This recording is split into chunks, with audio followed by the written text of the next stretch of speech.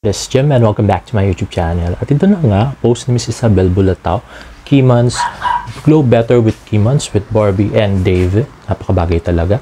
And next naman ay nagbasa si Barbie Portesa ng Psycho na book ni Robert Block. At sabi naman ni Joey Abacan, executive ng Jimmy, ay scary naman yung binabasa mo, Sugar, Barbie Portesa.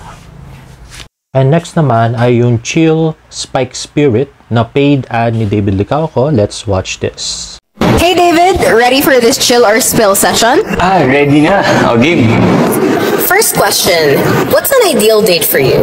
Ideal date, siguro in Tagaytay or siguro in the beach. Tapos mag-chill kami, mag-dinner, siguro steak, and then afterwards, mag-chill inuman. May crush ka ba ngayon? Secret, chill lang. When was the last time that someone broke your heart? Sa taping. Sinaktan ako sa taping. Are you seloso? Very seloso. Hindi pwede. Hindi talaga pwedeng, friends. Joke lang. Syempre dapat nasa tama, nasa lugar. Diba? Pwede naman makipag-friends, pero dapat may boundaries and may limitations. Okay, kung may gusto kang makadate this Christmas, who would it be?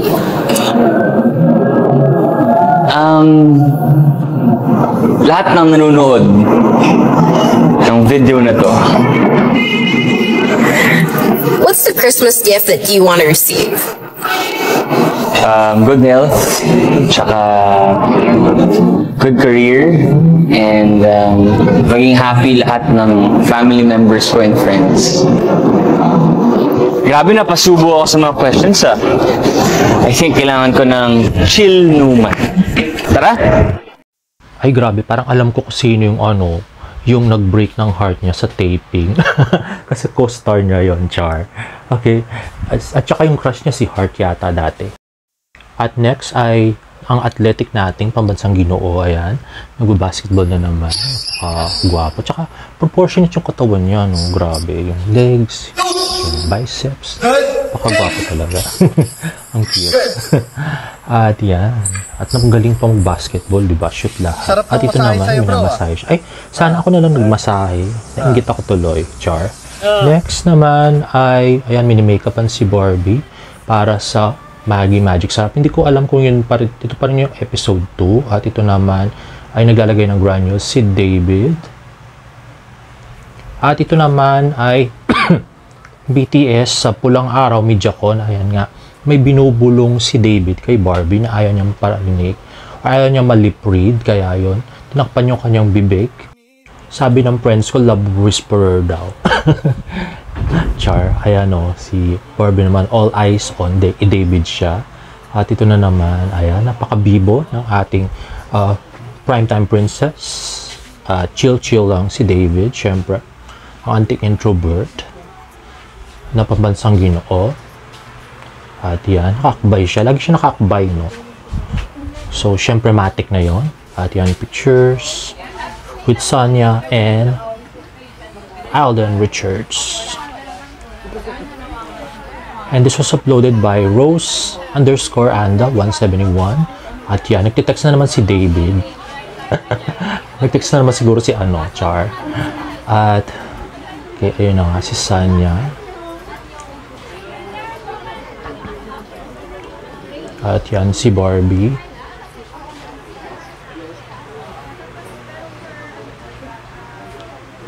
Okay.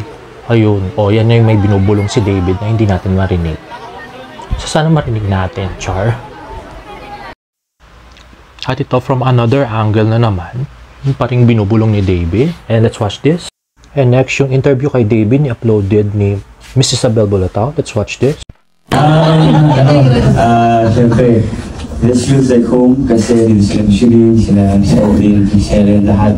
Actually, no, si Direk, siya yung first ever director, alam niyo ba yun, Direk? Sa Mulaw yun. Sa GMA. So, nakakatuwa, tsaka also, the Batman fan. So, kaya pag-uusapan. And tsaka, tawag dito parang galing familiar. Hindi siya gaya ng ibang shows na medyo kinakabahan ng pagpasok. So, mahihayin talaga ako. So, ayun lang, super excited for this. And gagalingan ko dahil siyempre mga kasama kong actors and actors dito. Mas magaling ako sa wala ng konti. Magaling talaga sila, kaya kinakabahan talaga ako. So, ayun, can't feel it. Mas magaling ako sa wala ng konti. Magaling talaga sila, kaya kinakabahan talaga ako.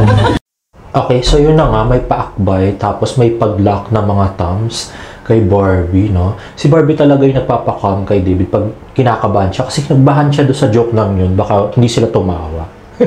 Anyway, next.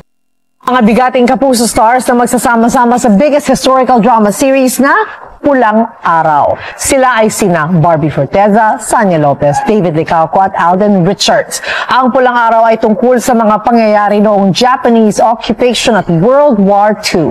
Kasama rin sa cast sina Epi Quizon, Angelo De Leon, Rochelle Pangilinan, Aidan Veneracion at Rian Ramos. Ang kwento ay mula sa panunulat ni Suzette Doctolero at idedirect ni Dominic Zapata.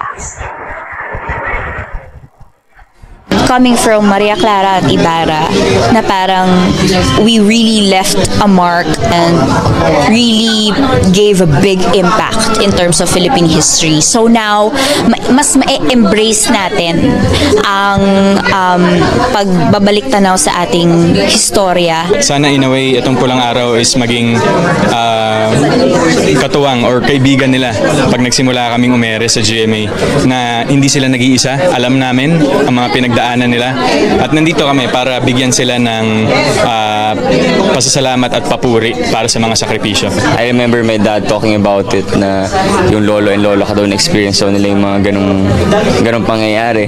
So ako ngayon na magiging Japanese soldier, syempre kailangan ko ibigay yung best ko para to give back to them. Masarap gumawa kasi ng teleserye na alam mong pag nagawa mo to, maraming mai-inspire sa istorya na to. At gusto kong maramdaman yung struggle noon ng mga Pilipino, kung paano nila nalagpasan yung World War II noon.